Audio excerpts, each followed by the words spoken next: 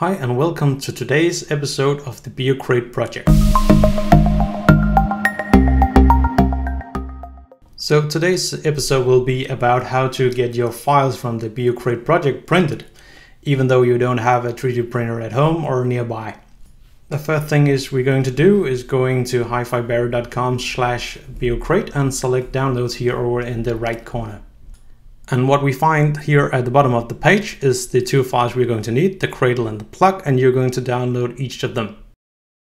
So for the reason that I don't have a 3D printer here at my office, I chose to find a local store where I can have my files printed. So a quick search on Google, I found this 3D print store that is really local, where I can have all my parts printed from by just uploading the files. So the first thing I'm going to do is uploading the two files that we just got from Hifibarry and select millimeters. So when your upload is ready, you will get to this next page here. This page you have a lot of options of materials, thickness, colors, etc. It doesn't really matter for this project here because it's a hidden away part.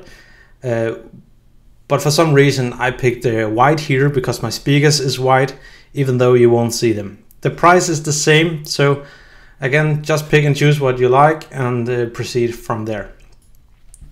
At the cradle here, I picked a more dense plastic for the reason that I think there is more heft to the brick itself, and maybe it will vibrate less. Maybe it doesn't make the huge difference, but again, while I'm at it, I just picked the more dense one. So after selecting all your materials, etc., you will go to the cart and select the amount of items that you want. Be aware that you have to at least buy for 750 DKK for this company to even start printing your project.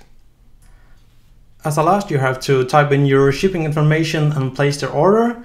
And if you're lucky as I am, you can just pick it up locally. I think that was it for today. Every link is in the description, and like and subscribe, and see you in the next one.